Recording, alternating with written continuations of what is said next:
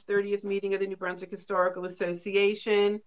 Mr. Secretary, if you would kindly note attendance by who's on the screen. I know that those who have notified me of their absence and are therefore excused from tonight's meeting are Tom Struble and Lisa Trulis. So I just wanted to open with an announcement. It's been requested of me to respond to questions about the meeting schedule of the Historical Association. This association has met once so far in 2023 on January 19th. Per the city's legal department, the Historical Association shall meet in accordance with the rules that govern our types of meetings. Considering bandwidth and connection concerns previously encountered, I have now changed the technology and switched the meetings over to a city platform. The login information for each meeting will always be available on the city's website calendar as it was tonight. I will now move to the public portion of the meeting. Michael Julie, excuse me? Oh, I'm just signing in late. Sorry about that. Okay, I'm just moving now to the public portion of the meeting. Michael Drulis, our city administrator, is assisting me with managing the technology while I chair this meeting.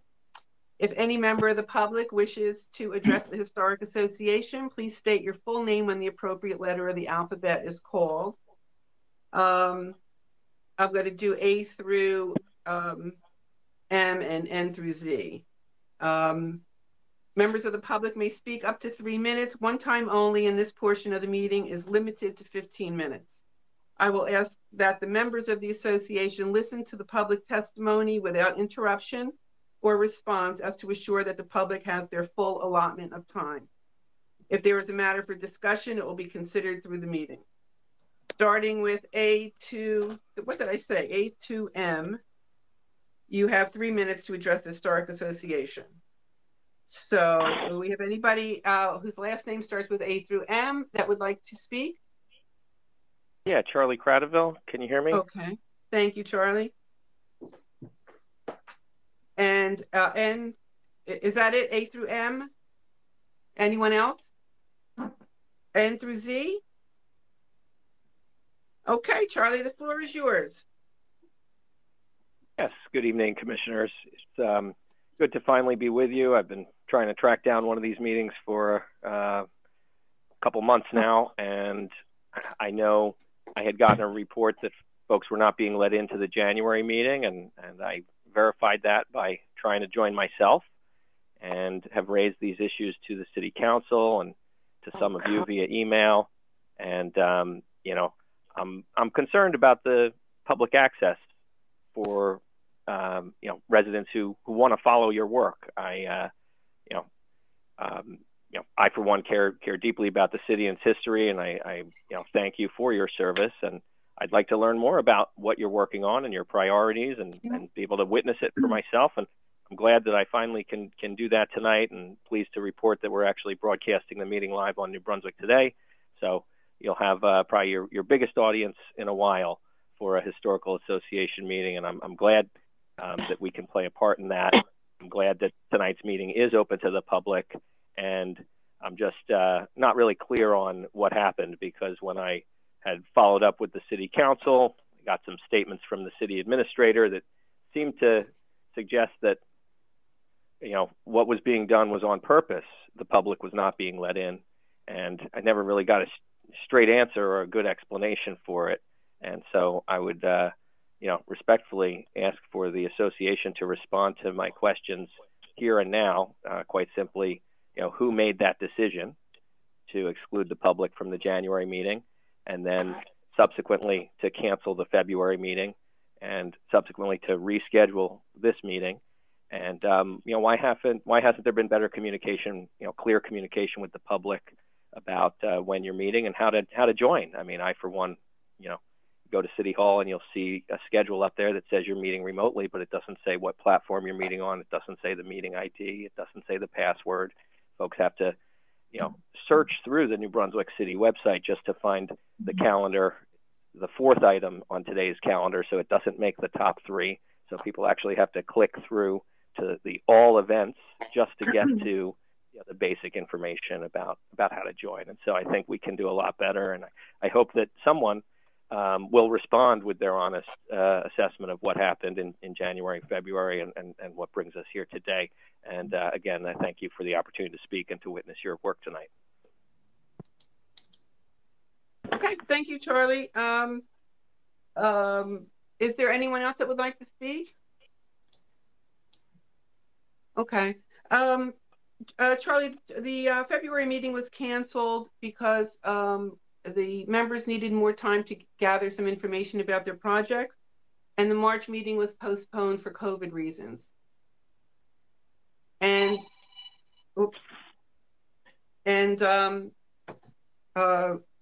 the login information for the meetings is on the city website, top page. All you have to do is go to cityofnewbrunswick.org. The calendar is right on the top page, identified today, and it'll be listed there on today's events. Click on it, and it gives you all the login information. So thank you for your comments. And how about the January meeting? Can I get a response on the January meeting? Happened on January the 19th. And it was scheduled for January 19th and happened on January 19th. And why wasn't I allowed in? I tried to join. I don't believe it was. I was under the impression at the time, it was my understanding that we did not need to have a public meeting. And because we are a purely advisory committee and we are not subject to the Open Public Meetings Act. So I think that was explained to you. I know that this has come up in several meetings. I know you've been in touch with the administrator and legal and whoever else, our PIO, and they've explained that. So I'm not going to waste time going over that again. If you please, we have so much to cover tonight and we have a limited amount of time and we only have 6 or 7 meetings a year. So I'm going to move on with our agenda at this time. But thank you again, and thank you for being here. So we'll move on to the chair's report. The first thing I wanted to ask the members who are present, Tom Struble has a new job and he thinks it's going to prevent him from coming to the meetings on Thursdays. He doesn't know what his schedule will be yet, but he would like to know if it's possible that we could change to another night of the week. For me, that's fine. Is there anybody that would have a problem changing, even though we don't know what day of the week we would change to?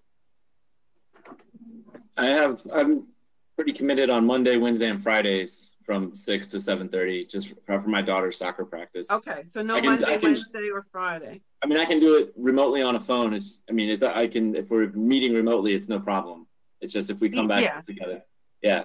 So that's just something. Okay. I mean, Tuesdays and Thursdays are better for me because I can be home. Okay. Either way, a phone is fine too. Okay. He's not even sure yet what his schedule will be. So, we'll cross that bridge when we get to it. As soon as we know something, I'll email everybody and see what works for the next meeting. Okay. I've got classes on Wednesday nights at 5:30 from 5:30 to 7. So. Okay, so Dinar is no Wednesday. Yeah, thank you. Okay. We certainly don't want to do it on a Friday night. So it's Monday through Thursday are our options. And right now, Tuesday looks like it would work for everyone if we did that from time to time. Okay. The next thing I wanted to mention was, I know that I had told, and we're going to discuss this a little later when we talk about the results of the survey I sent out, 3 Mile Run Cemetery. I'm still collecting information and I'll share that all with you by email so that we can discuss at the next meeting. I'm in touch with some of the people who have a connection to that cemetery. So I want to gather everything, and they were discussing grant possibilities. So I need to get all my thoughts in order and all the background information together before I present it to the association. So that will happen at the next meeting. And then the other thing I wanted to talk about was story.com. I had sent everyone an email this morning. This is a branded app that enables self-guided tours that can be useful for the Historical Association and the Parks and Gardens Commission and other departments as well. And it has the capability to function like a walking tour app. I can invite a sales rep that I spoke to attend our next meeting and to speak right up front, so that we can all learn more, and she can answer all the questions that you might have after looking over their website and clicking on some of those links. Did anybody get a chance to click on anything or to read about story.com? Okay, so you have a little time to do that. And what do you all think about inviting her to the next meeting, or if it's convenient for her, or the one after? Sounds good? Yeah, I'm all for it. I checked it out. I think it looks really good. It's just the require I thought so too. Sponsoring. Okay, cool. Yeah, and I was impressed with the website examples of agencies that they've covered. They certainly seem to have the expertise. So I think it's worth exploring. And of course, the key question is cost. Yeah. Each of those municipalities did different things with it. So, and I think that the one in Morgan City, Louisiana, I think they're the ones that actually did the walking tour. So this could check off a few of our boxes, you know, a city historical sites brochure, a walking tour, and whatever else, you know, an online museum. So this could really be helpful to the city in a number of ways, and can check all those boxes. So we'll see how everybody feels after hearing Miss what is her name? I think it was Miss Gallagher explain it, and after you get a chance to play with some of those tours that are listed on in my email. Okay, so from here, let's go. Those are my announcements and discussion points. From here, let's go to our vice chair's report. Nothing significant to report at this time, except that the gardens at Bucklow Mansion are in the planning stage for opening, and I'll have more to say about that at the next meeting. Do you know who's doing that? Well, right now, Mary Beth's taking the lead, but I know she's talking with you, Susan. Yes. Because she's being called to do a number of other things, and she needs to release some of the time constraints that she was. I understand. Dealing with. So anything you can do to help would be greatly appreciated. Right. I told her I would meet with her early next week and discuss what's happening there, and maybe we'll loop Sal into the discussion as well. That's great. That's great. Then we can figure out what's happening. Go to the same bar I was just at tonight, and we can just pick up where we left off.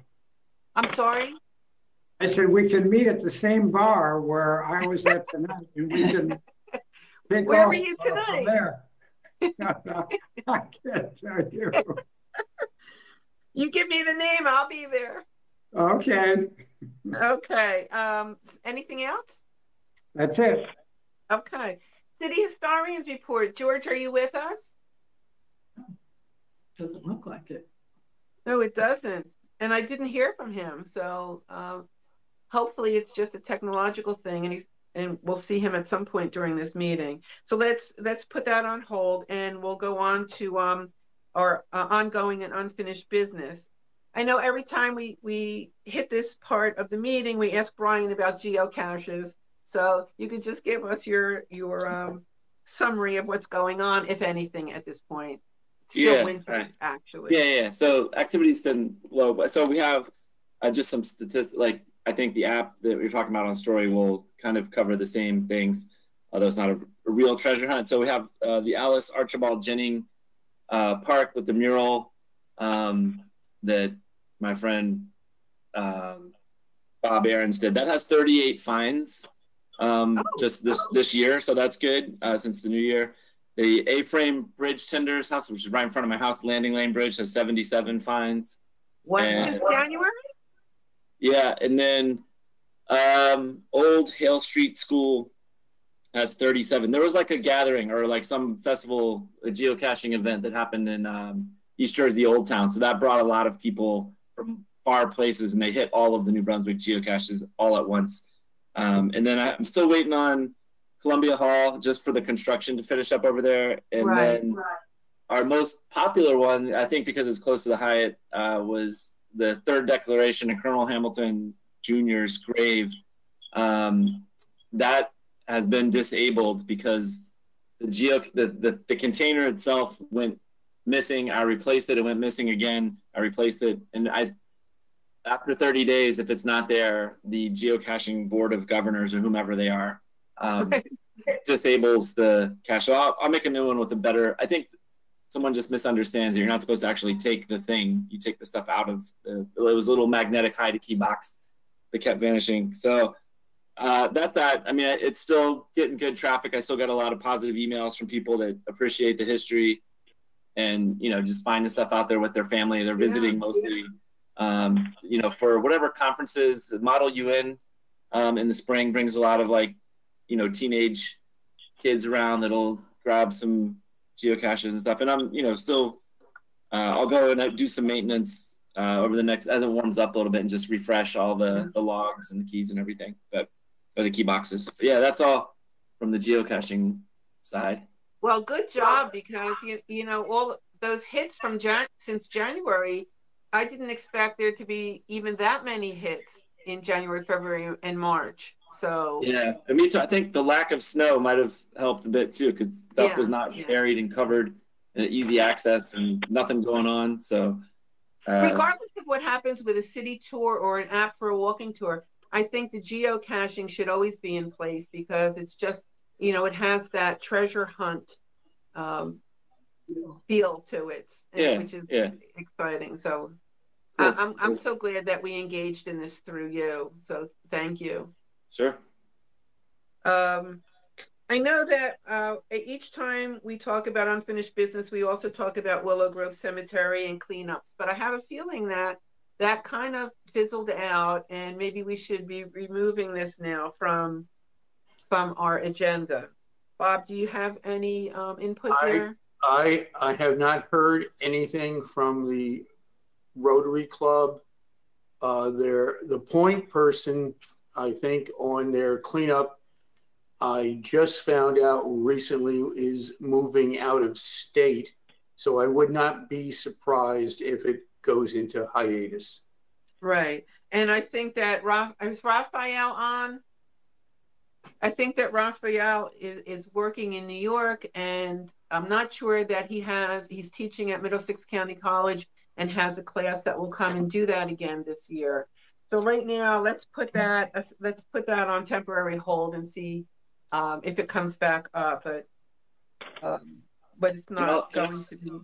I'll just add to that too. I think it can happen a lot less frequently after we did it, like a couple consecutive weekends for like 3 or 4 weekends, and just got the stuff that had piled up after many years kind of out of the way.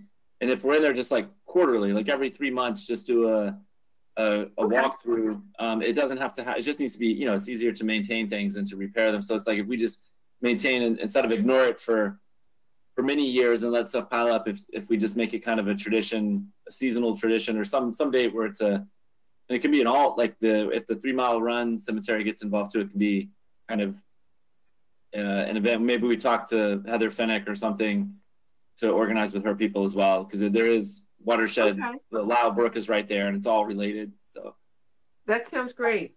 Thank you for that.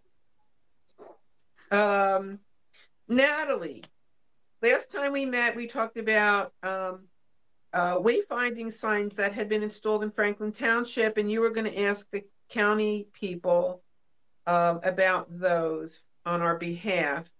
And then there was also some talk on Route 18 about the Brown Historic sign for the Low House, and if there was any possibility that we could get one for the Buckaloo Mansion, something similar.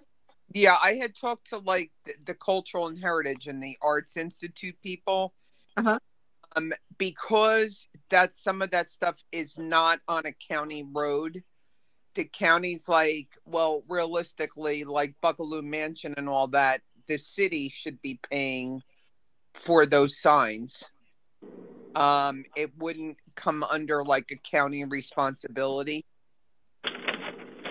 So, do you know who paid for the Cornelius Low House sign? well, the Cornelius Low House is on a county park. Oh, okay. So, you know, I see. Okay. Down and all that is county property. So Right.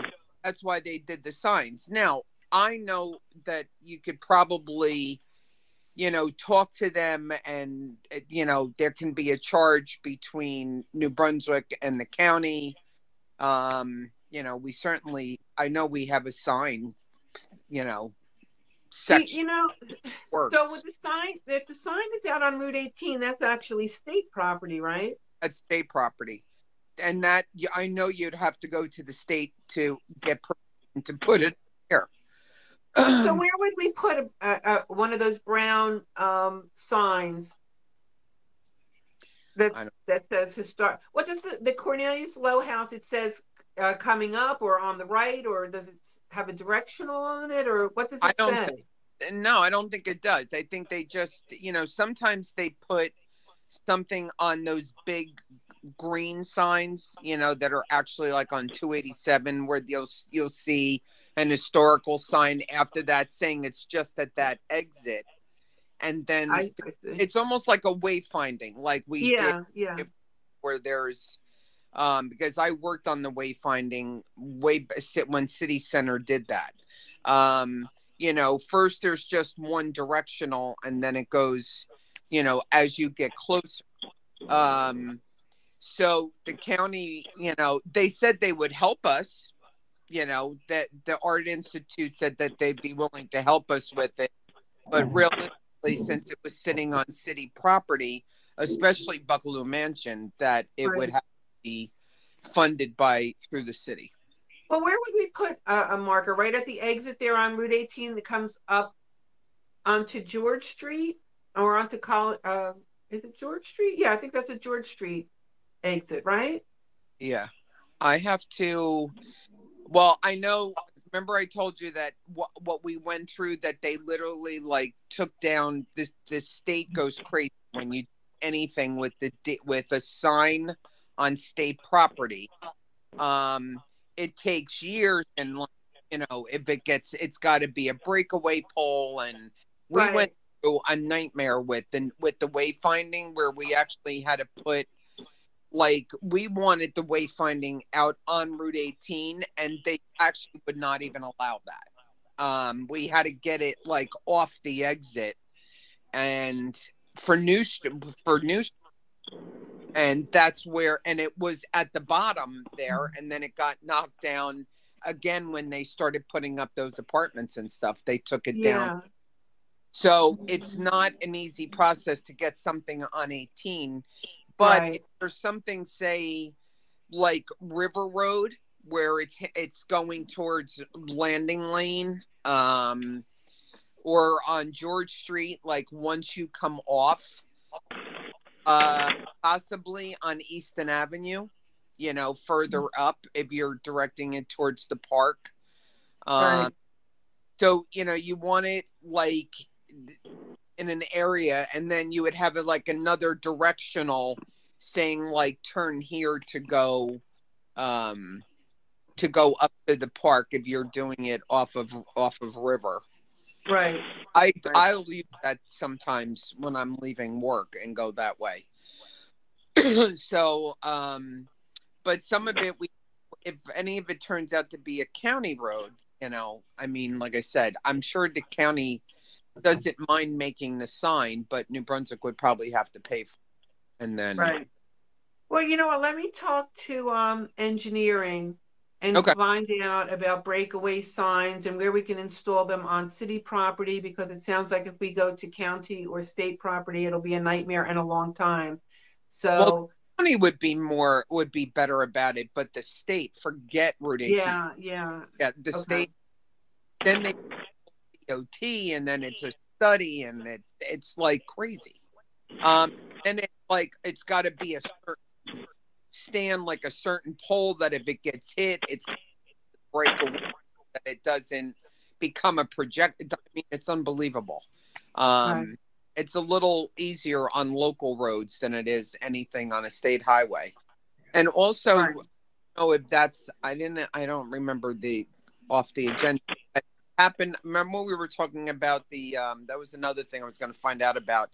City Center did make 6 of the QR codes that we're using for something. And I had no idea how really expensive it was. It was like over $300 for just 6 of them. And the size is about 6 by 6. And then with something next to it, because of it's just making the QR code, and there's only like a couple companies that do it. And then it's special glue.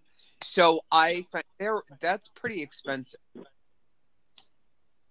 So we've moved on now to talking about putting QR codes on our existing historical markers. Yeah. Okay.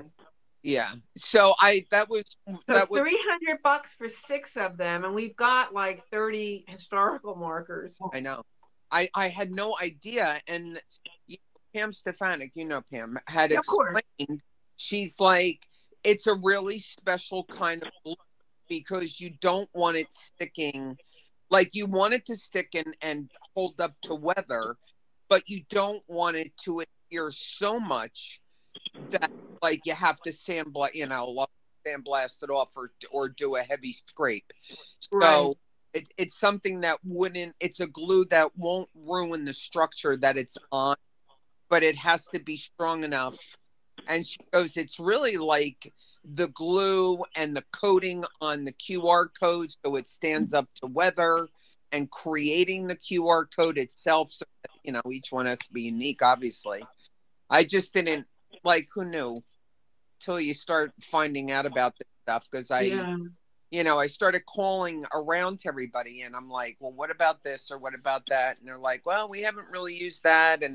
And then I happened to walk into City Center, and they were on the desk. And I said, by the way, how much were these? And she goes, 6 of them were like just under $400. I went, what? And that's how I found out the whole background of it. Right. So, and then they wouldn't even be placed. I mean, if somebody's standing in front of a historical marker and they're reading the text, they wouldn't necessarily know that there's a QR code attached to the back of the sign. And we don't even know that the backs of these signs are even accessible to the reader. Right. Right. So and by the way, the ones that she had were fairly large.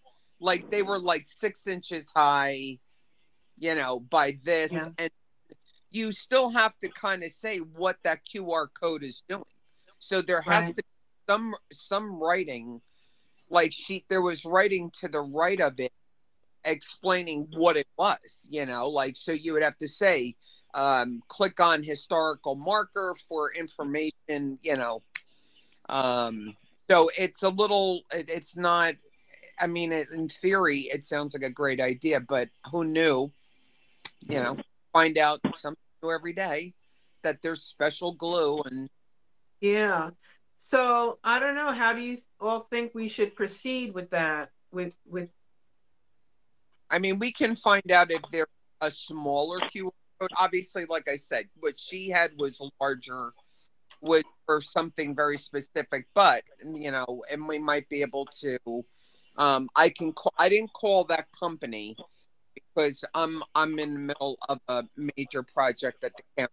So I've been like super busy, like even working on Saturdays, bringing home my laptop. Yeah. So I haven't had a chance to really go further with some of that. The thing that seems like it. Oh, go ahead. No, go ahead. I think that seems like there might be some overlap with what the Story app offers, and so maybe we check out the Story app first, and then so it's not redundant for no reason. Yeah, because I mean, even if we found something or seeing if there's a kind of grant, which I think that they said there's a grant coming up, that would be available to us. That's what the Art Institute They would have one like in the fall and in the spring. So we could possibly get some funding for that. It's a grant that they wanted to get out sooner, but it was partially because of COVID, and now that's opening up. So there is a possible revenue stream also to for get a QR code project, or for the story app, for that historical thing, for the story app.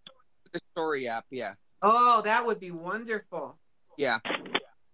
Okay, so let's ask the representative to join us at our next meeting, so that we have a couple of weeks to really learn about it. We'll listen to her, and then we'll see how we can plug some of this stuff into it.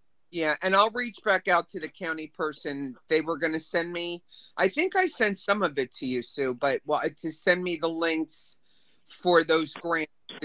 I have to keep checking them to see when that grant becomes available. Okay. I think keep me in the loop.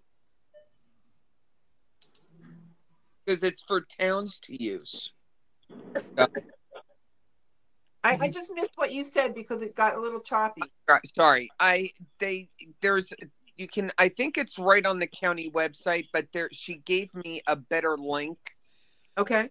To keep checking when that grant comes up. Okay. And she's like, get a plan together, which means, if we have this group or this story thing, we could say, we're engaged with this story thing. This is what we want to do, and we need the funding to, So that sounds really wonderful. To talk to the story people before we apply for the grant anyway. Okay. I'll loop her in. I'll give her a call tomorrow and loop her in. Great. And I'll also touch base with Tom Struhl because I would want him to be at that meeting. Okay. So he's finding out tonight what his schedule might be moving forward. So this also, Brian, the next thing I wanted to talk about was historical indicators on Google and Apple Maps for the Buckaloo Mansion we had talked about. Sorry, I'm eating too while I'm trying not to. Oh, that's okay. And so this would also be, I saw some of the maps on story.com that had all the pins all over the place, and but historical indicators on Google and Apple Maps is a little bit different. And has anything been done to figure out how we can add those? Yeah, so Google's very cool, and you can there's a drop-down menu that allows you to add missing places, and you can add it yourself and give a link. So the deal that I found out with Buckaloo is that if you click on Buckaloo Park, it takes you to the park, but it doesn't show that there's a historical museum there or building, mansion, anything like that. But if you scroll down, once you go there, there's other links that you can click on that says the museum at Buckaloo Mansion. It's maintained by the Daughters of the American Revolution. Yeah. So once you do that, you can then see where the actual pin is for the mansion. But it's 2 steps. It's not like if you're just on Google Maps, you see it initially. You have to click on the park and then scroll down and see. And it's got nice photos and everything in there. They're embedded. But what I submitted, and Google's going to get back to me at some point, to have it as the first time view, like a pin that's always there as soon as you open Google Maps. Like St. Peter's Hospital is there as soon as you open it because it's a hospital. And you shouldn't have to click on a place to find the hospital. So I wanted to have the same kind of first touch. But question. Oh yeah, go ahead. How far away do structures, can you have 2 pins in the same place, or does there need to be some distance between them? So because the mansion is inside the park, so can we have 2 pins geographically in the same place? Yeah, well, I think that's the nesting nature of it, is that because the mansion's in the park shows up first, and because the mansion's inside of it, it comes secondarily when you click on it. So that the proximity normally doesn't matter, but because it's within the park, I think that's why it gets that kind of secondary status in terms of clicks. All right, so can we establish a new pin for it? That's what I'm waiting on. I submitted all the stuff for it. and I put it under, instead of putting under like you can claim the location, I just put it under New Brunswick Parks and Recreation, and hopefully that's enough. I mean, it's pretty simple, and they just have to get back to me. They said it would be, you know, within 2 weeks I should know, and this was about 8 days ago. So hopefully we'll get something on that. Okay. All right, cool. Okay, so let's move on to new business. So we had talked about having 3 projects for the year, a large project and 2 smaller ones, but I can see from the results of the survey that I had sent to you all that our larger, everybody thought that the city historian interview should be of utmost importance at this point. But then the Joyce Kilmer House virtual tour kind of gets wrapped into that. So I don't know if we want to plan to have the interview with Mr. Dawson on the website and have the Joyce Kilmer House virtual tour be part of it, or if it should be a separate thing. So they came out in our survey as number 1 and number 2. Separately, they're both large projects. Together, it's one massive project. So I don't know. I'm going to throw it out there and see what you all think. Or do you want to hear the order of all of the other projects and where they? Yeah. Okay, so City Historian interview came out top. Next was the Joyce Kilmer House virtual tour. Next was a walking tour of historical New Brunswick with an app or integrated into our website. Next was a virtual museum of New Brunswick history with pictures and videos to be separated out from the photo gallery on our website and make a distinct section for our virtual museum. And fifth was the Raritan River Festival participation and tabling. But you know, with that, oh, let me finish. And sixth was a 3-mile run cemetery. So nobody thought we should be focusing on that before we focus on all of these other things. But one thing I wanted to say about tabling, the way we used to do it, is that may be more of an outdated method of communicating our information. And those papers and the flyers and the things that used to be given out at a table at a festival, most times now end up on the ground.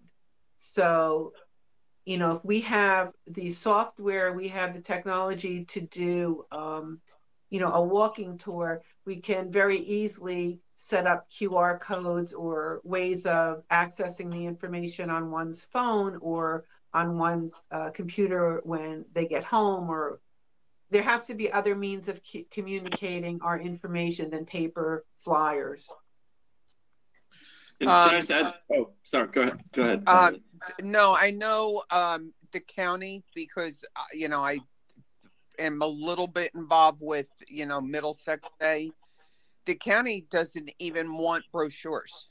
They only have QR codes on each table for you to access, right, you know, and go saying. Right to the health department, because they said it's just become it's really a waste of paper. Right. So either you just create like one QR code on a board that you can bring for tabling purposes. And then a lot of times, like, we have like some promo stuff. So I guess I have a drive program that's part of a grant that I do for public safety. Besides that's the project I'm working on.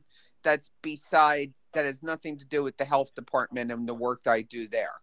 So, you know, they created QR codes for us last year for Middlesex Day, and then people could click on it and find out about it besides us telling them, you know. So I mean, that's just something to consider, is just creating a QR code, having it on a board that you can bring, and maybe you know, doing a little promotional thing or whatever. But right. Yeah, I think that we need to think differently about how we give out information and you know, what we did last year with the vessel, the Wrecker's vessel, and tours on the water, and with a little bit of a lecture about how New Brunswick came to be and how commerce developed the area. I think that's a much better method of introducing people to the history of New Brunswick. And we have the option of doing that this year as well. Yeah. You know, I was going to add to real quick, like tabling, it's like we have a few docents or one of us or three of us that are knowledgeable and some artifacts that are from and of New Brunswick. Like I know Jen O'Neill has a whole collection in her house of like New Brunswick clay jugs, J&J stuff, anything like that just, or it could be a musket or something, or the bullet, the musket ball, whatever, that just sparks a conversation with some knowledgeable, it could be grad students, whomever, to just talk to people about the history here. And then the boat, and in addition to the boat, like I think 3D objects with real conversation might be a nice table to have at the river. It is nice. And I mean, Bob Elvin has a wealth of information and artifacts in the basement of the library. True. I'm not sure how exciting some of them are, but I'm sure there's some exciting stuff there. Well, you have to sell it, Bob. You got to get people riled up about. That's right. Library books. Oh, the books are easy. It's the artifacts. It's the other stuff that he hides in the basement until we have a city museum. Well, it's better than them ending up in the dumpster.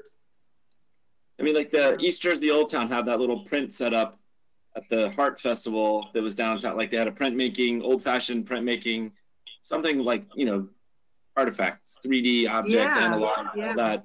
In addition to whatever tech, I think that's kind of the way to go.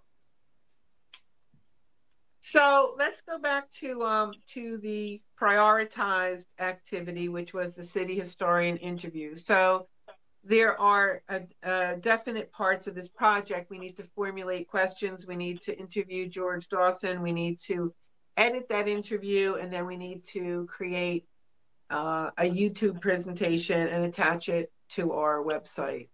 So I think that there's something for everybody in that project. I wish Raphael was here tonight, because he will record it. He will video it. But what I'd like to do is at least formulate the questions. So I don't know how we want to do that, or who's interested in doing that, or if you all want to put together 10 questions that you might find fascinating. You don't need to have the answers to them, but 10 questions that you have about the history of New Brunswick. Would you write them and send them to me, and I'll coordinate them, and then we can talk about which ones we actually want to include in the interview. So that would be kind of fun. I mean, even I have some questions about old New Brunswick. Well, and I think you can actually pose that as the, 10 questions for our historian, and literally just have it. And then realistically, that can be updated. We can have a segment where George is answering a question, and then maybe if we can have him answer 20 questions and put up different videos of what you might be interested in. Because he's we know you're a wealth of knowledge, George. So, maybe we can and do it as kind of as a series, and then update it so that when you go on the Historical Society, it would be something new. We could change it every quarter or every 6 months, and and and call it 10 questions or 5 questions with our historian. Right. And, present it that way. Just a thought. Okay. So in the next week or so, would you all send me 10 questions that you have about the history of New Brunswick? Be interesting to see if some of us have the same questions. Sure. And then I'll compile it and send it back out to everybody, and we'll decide what we would ask George, and we'll get George's input too on what's important to talk about, and Bob Belvin's input as well as our library director, and then we'll move forward from there. So we'll have a task before each meeting, and hopefully by the fall we would have something in place, something finished and in place. Any Good objections? strategy. Yep. No, that's good. Okay, so then let me talk about a little bit about some of the suggestions that you all had at the bottom of your surveys for other projects. And one thing that 3 people said was that why don't we highlight and talk about our more recent history, maybe the last 100 to 150 years. Most of our focus has been on the far past and the Revolutionary War and how New Brunswick came to be. But there are things in New Brunswick's history in the last 100 years that are also significant. And maybe we should be talking about those as well. And 2 people mentioned the historical music scene in New Brunswick. So what can we do with that, Brian?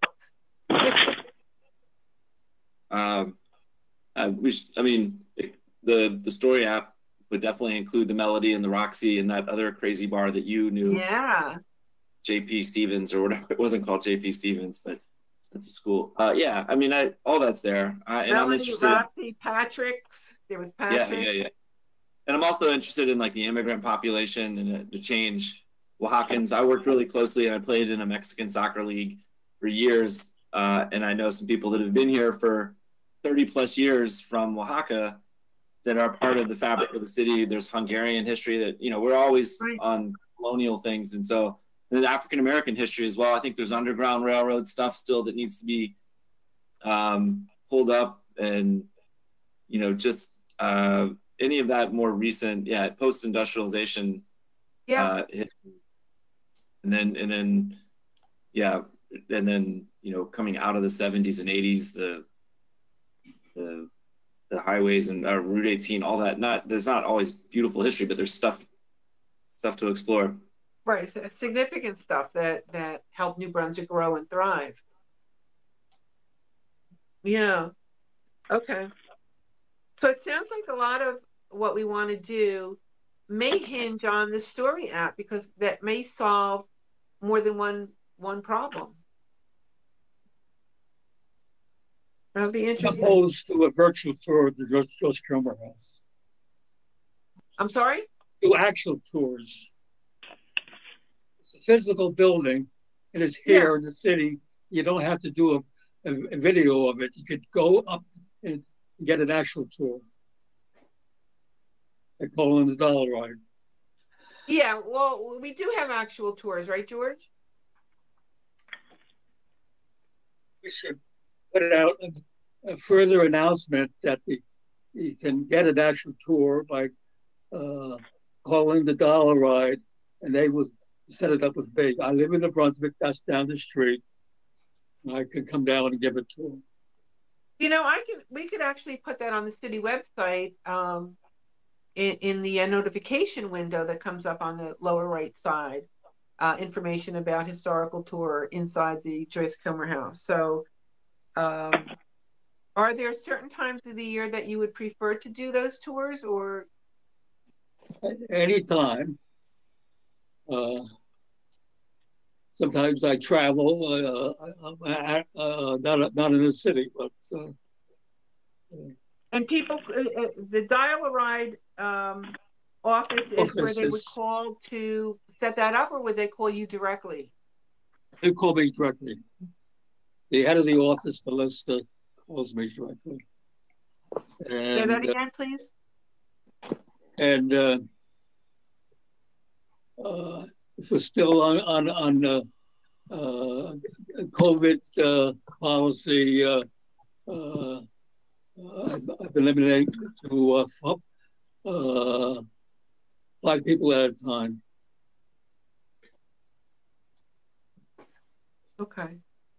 The only other thing I had from the last meeting, and Bob Slifka, maybe you can help me remember, the DAR to market the mansion. What was that about?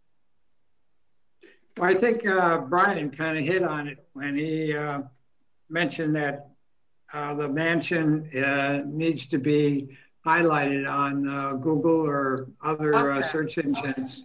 Okay. The only other agenda item, Susan, that I wasn't sure we dealt with was macro mural. Oh, yeah, I put that on hold because George wasn't here yet, so we can go back to that. So the Mackle mural return progress from the proprietary house, I don't believe that there's been any change, and that the proprietary house, although 3 years ago they tried to sell that mural, they seem reluctant to give it up now. So I'm not exactly sure how difficult it would be to get it back, or if we don't want to push it, but if they're looking to get rid of it, we want to be the recipient because we are the owners of it. So in 2001 or 2002, we loaned it to the proprietary house through DevCo. And when they don't want it there anymore, then it should come back to us. Shouldn't be for sale. Right. And that is before them. I've had a number of discussions with the proprietary house members, including board members, and mostly with Lisa. And they're involved in, of course, an enormous project restoration of the proprietary house, which is part of the state park system, and it's listed, described by them as the last edifice of British rule in the colonies. By some they mean the North American colonies in rebellion, since they still have British rule structures in Canada. Right. Yeah. So they're involved in this major project. And William Franklin be part of that because he lived there for 3 years, and that is why the proprietary house is a very important building, and the McGill display, which is mounted in one of their rooms there, is a statement by a regional artist of some repute after some study of the importance of William Franklin, and it's an issue before them, and things move very slowly. I don't want this to get into a fight between New Brunswick and Perth Amboy. Oh no! Work together, and the projects they're involved in should help each other. Yeah, I agree. But when I was there 4 years ago, they were very intent on releasing it. They wanted to get rid of it. They didn't want it in their foyer anymore, and they actually wanted to sell it to the Rutgers to right. raise some money, right. And now they're awash with money, and I understand that Christopher Palladino is interested in working with them and has been in touch with them, and he has it's hopeful it'll be available for a large donation. But they get millions of dollars in the state budget, and Assembly Speaker Rogan, who is their local assemblyman, says it's another Williamsburg. Maybe it's not another Williamsburg, but it's like another Williamsburg. And this is an important structure from the colonial period, which is being restored as the period in the 1770s. Okay, but do we know that if they want to keep the mural now? Have they decided they want to hang on to it? No, this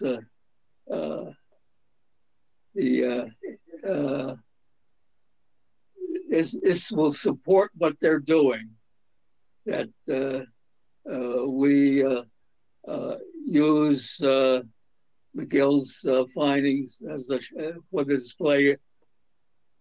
McGill-Backel's findings, and he made a certain study when he was asked the commission to do the murals. He made a certain study, and he assumed that William Franklin was very important, and he was the first person to make that claim, actually, since independence, actually. William Franklin was a loyalist, and the argument people living in America was that loyalists were not that important. That's changing, and so the Mackle's portrait. Now, he wasn't around when Franklin was living. Mostly it's the portrait of how he appeared in 1763 1766 when he brought the charter from King George to New Jersey. He was the royal governor. He presented it to the trustees of Queen's College, and then that charter was lost apparently. So he did it a second time in the 1770 charter. There was two charters, and he presumably made another presentation to the Queen's College trustees. So it's a very attractive panel to have displayed in New Brunswick.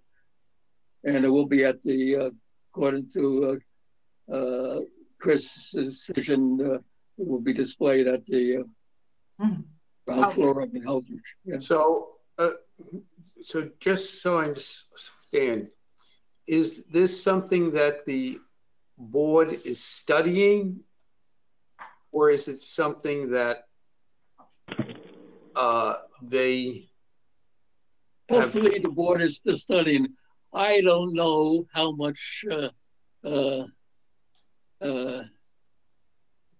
Hopefully, the board is. I've attended several board meetings, and in addition to the letters I've written to Lisa. My question is: have they decided to keep the mural? What? My question is, have they decided to keep it? They don't want to keep it. I'm sorry? They don't want to keep it. Maybe because it was a description of him when he was before he was living there. He was only living there at 75 to 76 for 2 years. 74, I think 3 years. That's not an issue with them. Okay, so I'll touch base with Chris Palladino about what he knows, and he was talking a couple of years ago about how we would get it back to New Brunswick. So let me touch base with Chris and see if what he knows and what his feeling is on this, because they were instrumental in getting it to the proprietary house. And I think the written agreement was that we would get it back when they didn't want it anymore. So I'll check up on that from the DevCo side of things. So that's it. Is there anything else that we need to talk about? Palladino would remove it and take it back, bring it back. Oh, well, we'll check with him. So what? Okay. Are there any other Bob Slivka? Pardon? Yeah, I just want to support the recommendation that you made, Susan, for members to submit questions for George's interview. I think that's an excellent way of focusing on the content of those interviews. I also think that the suggestion, and Brian supported this, that we look at more than just the Revolutionary War or pre-Revolutionary War history of New Brunswick, but move into more contemporary issues, including things as simple as the Joyce Kilmer House or James Johnson of Charleston fame. And by the way, I still plan a presentation when we meet as a group based on the research I did on that individual. The other thing I would support is the notion that our questions might not be the same as those that George, as someone who's looked at the history of New Brunswick for, I don't know, George, 10 years, 20 years, whatever, might ask. I think your suggestion, Susan, that we consider his input is an excellent one. So the 10 questions that George submits are going to be really interesting. And will be absolutely considered, but it would be interesting to see what questions everybody else asks, and if they're similar to the ones George thinks are the most important. So things of a more recent history, I thought, when we were walking around Willow Grove Cemetery one day, we were talking about doing this project, and we thought that it would be fun to have both he and Bob Belvin in this interview, and we can splice together some stuff, and Bob might be really good at answering a lot of the more recent history questions. Yeah. Well, because he's got all that information at his fingertips. What was the most newsworthy story in New Brunswick? Excuse me? What was the most newsworthy story in New Brunswick? I don't know if you ask today, everybody's talking about Hall Mills. Right. Well, it is the Hall Mills double homicide issue, which the number of New York papers as well as the home news covered in great depth. And the Daily News apparently had a story which the female reporter, Amy somebody, I think was a model for the Brenda Starr comic strip, which came out in the 30s, since the managing editor of the paper called her a star reporter, and she specialized in murders within 50 miles of New Brunswick, maybe even further. Wow. The Daily News got started with that type of coverage, and 1919. It was the first issue was the New York Daily News, which the murders occurred in 1922. And I'm interested in doing a driving and walking tour of the murder, which was probably formed on George Street in New Brunswick. And well, didn't somebody just do a walking tour 2 or 3 years ago of the murder and this? Well, Mary Hartman did, the Dean of Douglas, did a tremendous talk on Halls Mills back in the 1980s, I think, after when she was the dean. Right. And she was interested in that she opened her house, which was the Stevens Mansion. Edward Hall was married to Francis Stevens. And